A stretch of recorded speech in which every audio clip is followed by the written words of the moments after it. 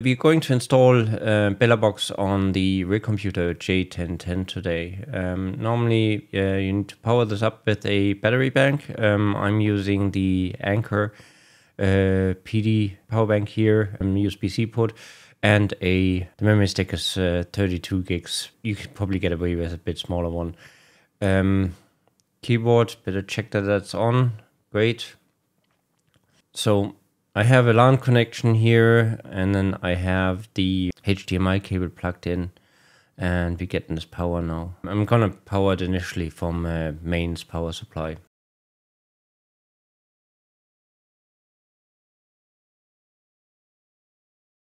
Nice board booting up there.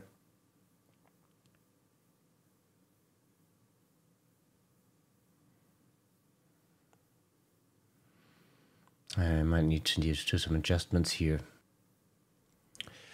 The reComputer j1010 that were produced after July 2022 have a micro SD port on the board, but it can't be used for booting. So you'll need to have a memory stick, either way, form or shape, to install this. You'll have to go through the installation process first. Okay, we'll power this off again. And we'll start with flashing the USB stick.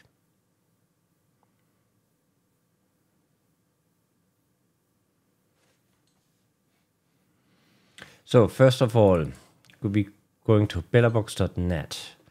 That's where you find all your bits and pieces. There is the video, the introduction video, and what we need is the latest Belabox installer for the production Jetson Nano module with eMMC. That's the same thing as the reComputer. As I already said, there is on some of these boards, there is a micro SD port on the board, but it's actually not usable. So pulling the image out of the archive here.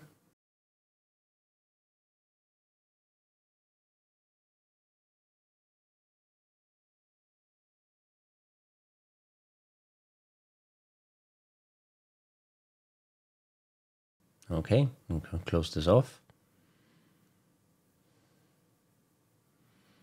Plugging the USB key into the computer.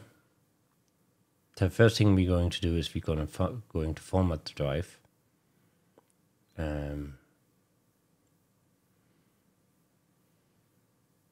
Make sure that it is the USB key and not a normal hard drive that you're formatting.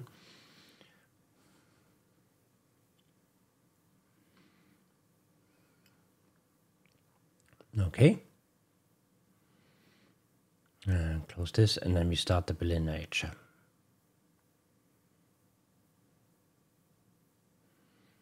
I pick the file that we have downloaded, obviously the one for the eMMC one. Select target again, make sure that you get the right drive. In this case, the SanDisk USB key that I have.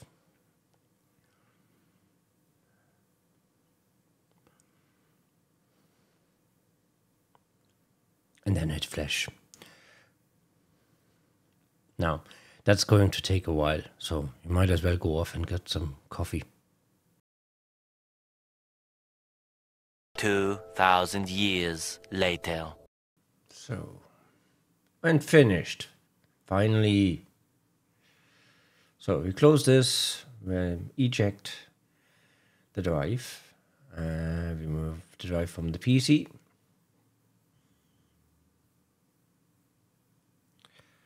So first of all, we need to boot up the Jetson again.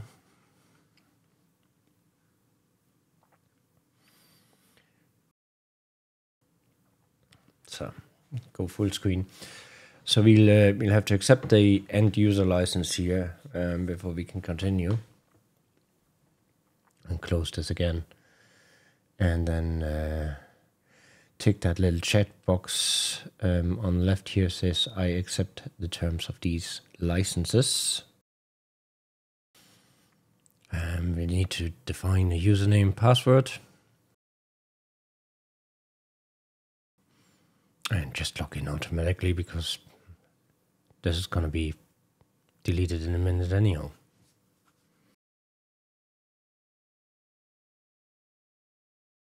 And on we go. Are we starting?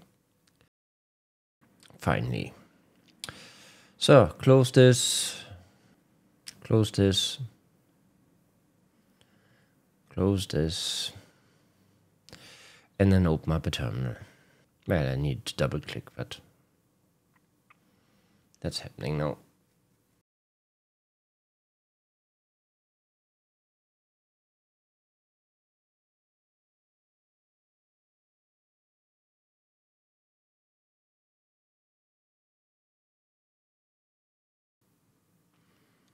So in the meanwhile, we'll have a look at the Discord server message that details the installation of the whole thing.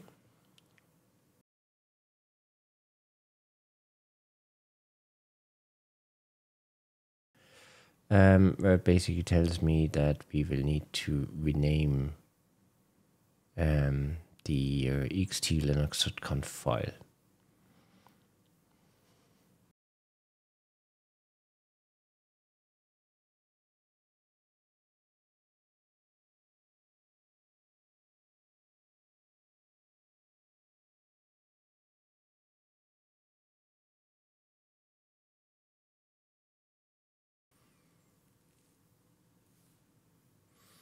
It will then ask for the password that we set during the installation, just to be sure.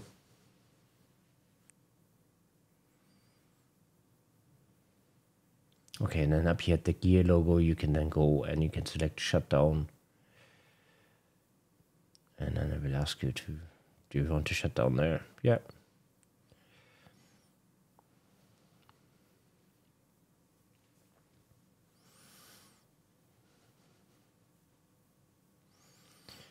Okay, so the next thing is to unplug the power again, plug the USB key into the, I'm putting it here in the USB 3 port, just for good measure, and then I plug the power back in again.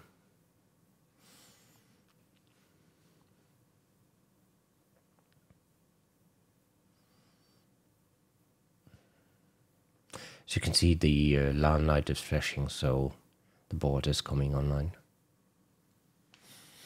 This might take a few minutes.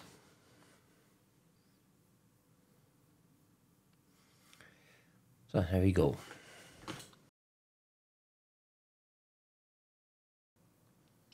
So the board will now shut down, remove the USB, and then before powering on again. And the LAN light has gone out, so I'm plugging out the USB key. Plug out the power and plug the power back in again.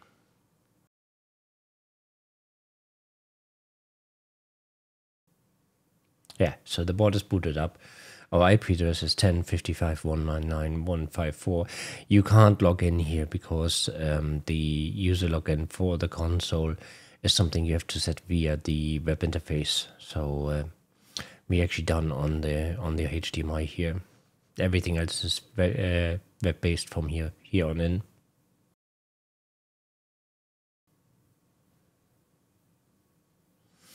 The first thing, as you get into the screen, it asks you to set a password for the web interface. You have to do that.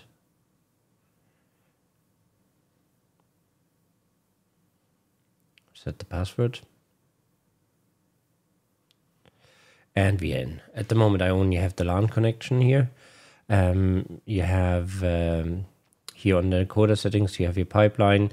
You can have an external audio device, so you can plug another audio device in via USB if you want to, or you can use the audio from the cam link. In some cases, you might want no audio at all. There is a newer audio codec available now, so we can have AAC or you can have Opus.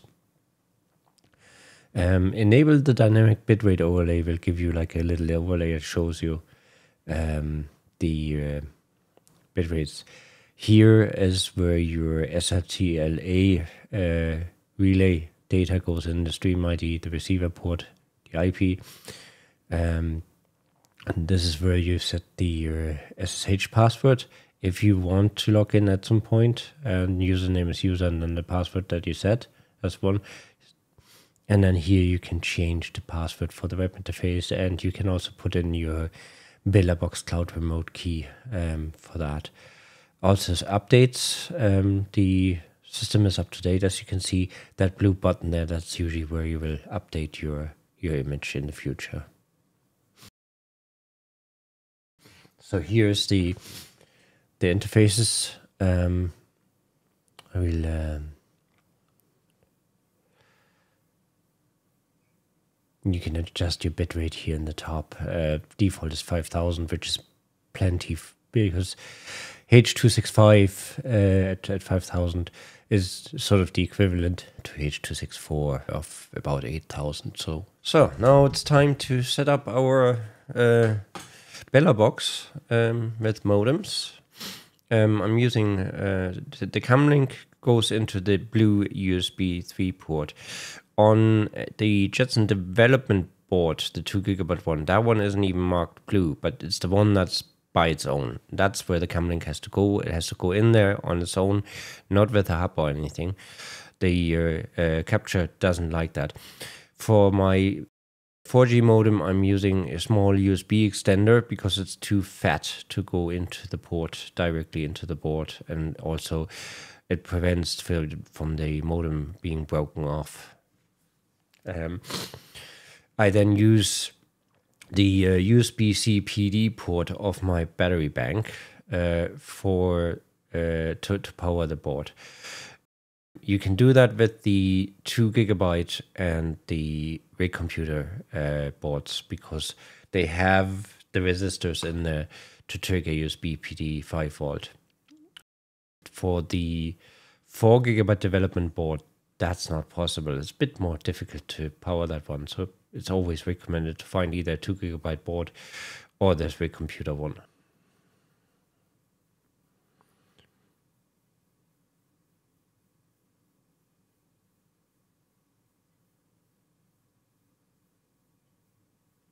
As you can see, there's light in the LAN cable, so we know we're online here.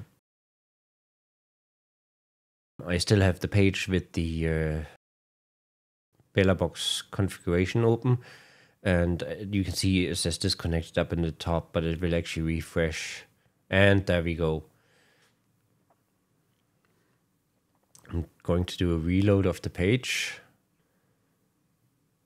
log back in again, and tell it to remember me this time. And there we go, we have two modems here. So you have ETH0, that's my LAN cable, and then you have USB 1, that's my 4G modem. And a load balance between the two. This whole section with the voltage and the current, you have that only on the 4 GB boards, on the reComputer and the 4 GB dev board. The sock voltage is only for the core. Temperature at the Jetson doesn't really have any issues up to 90 degrees Celsius, so that's fine. And the voltage is not conclusive, but as long as it's over 4.7, 4.8, you should be okay. If it goes below that, the board will do all kinds of funky things with, for example, the cam link failing or your modems failing. So again, we have the cam link here as our pipeline. Oh yeah, I need to grab a camera here.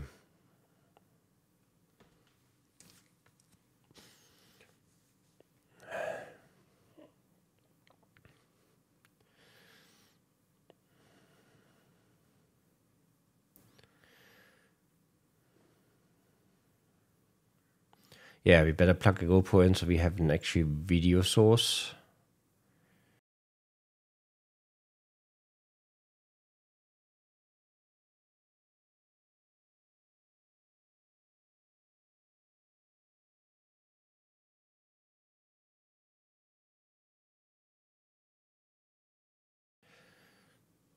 I'm just entering the details for the relay. Okay, here we go. As you can see in the audio source, we have now multiple solutions. Now you can go with the pipeline default, no audio, or the Camlink 4K. We're taking the Camlink 4K, and then we'll choose AAC in this case just to be backwards compatible.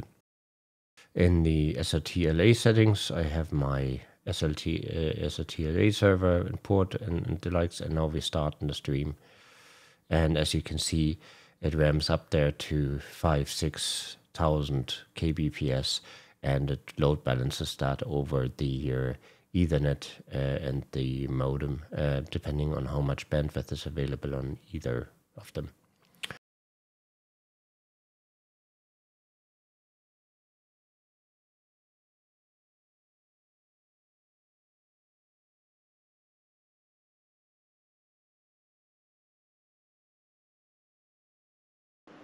You can see there's the reComputer at the modem. So that's up and running, everything working. Yeah, happy streaming. And I'll be putting a few more of these up in the next few days on the older boards, on the development boards. So see you around. Bye-bye.